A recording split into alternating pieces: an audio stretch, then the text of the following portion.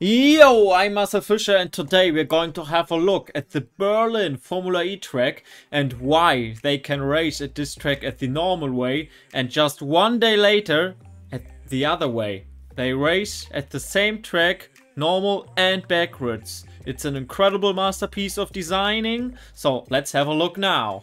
So here we are at the Berlin E-Prix track, and as you can see, it's built on an old airport from Berlin, Tempelhofer Feld, and that means they have a lot of room to play with because there are no buildings in the way or whatever.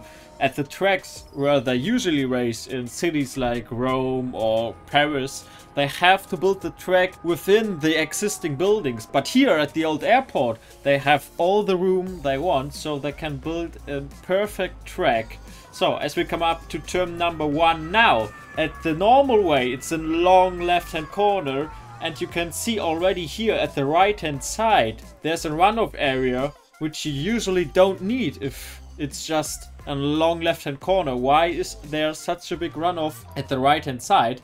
And that's because at the other way around, that's the final corner. As you accelerate out of the corner, if you maybe lose the back end of your car or have a touch with someone, then you need this little bit more room here at the exit of the corner. Generally, they are just very small details they have to change to the backwards layout. One of them is this curb here at the inside of turn number 1 or at the last corner. For the backwards layout, they just remove it because you don't need this inside curb at the acceleration phase out of the corner.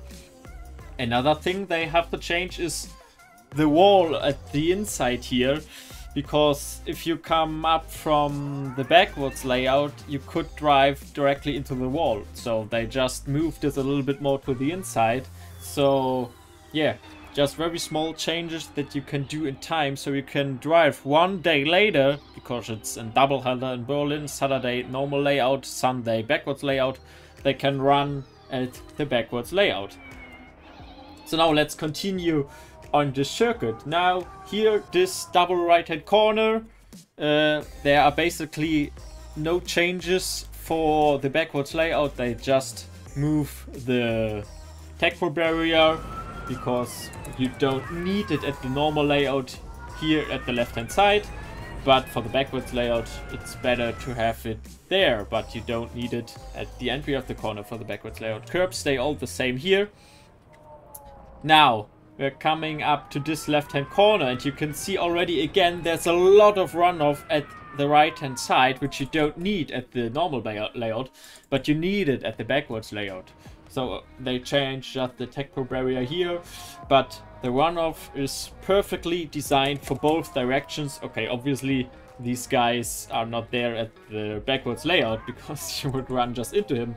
But you can see as you come up to this corner backwards, you just need this runoff there on the left hand side. They just build it for both directions. As I said earlier at the beginning, it's just an incredibly masterpiece of designing this racetrack, so it's possible to run it both ways, which is usually not possible for any other circuit or permanent circuit.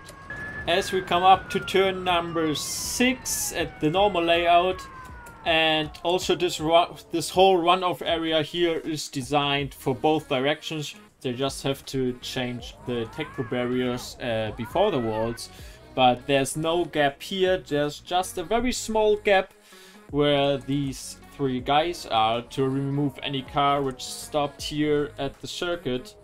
Another good example now, this here's a right corner and you have a massive runoff here at the left side.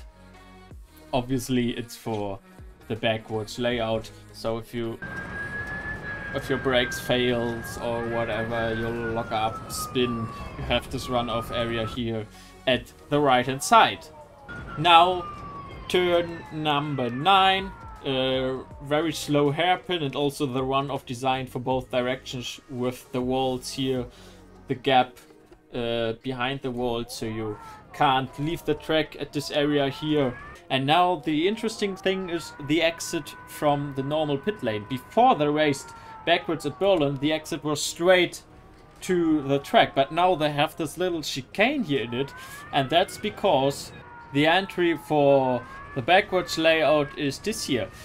If there would be no chicane into it, if your brakes fail, you're completely racing into the pit lane, and that's too dangerous for the people there. So they built this chicane, so you slow down before already, and then you can drive into the pit lane safely.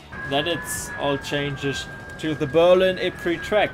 Yeah guys, I hope you enjoyed the video, and yeah, subscribe and like if you enjoyed the video, and I see you soon.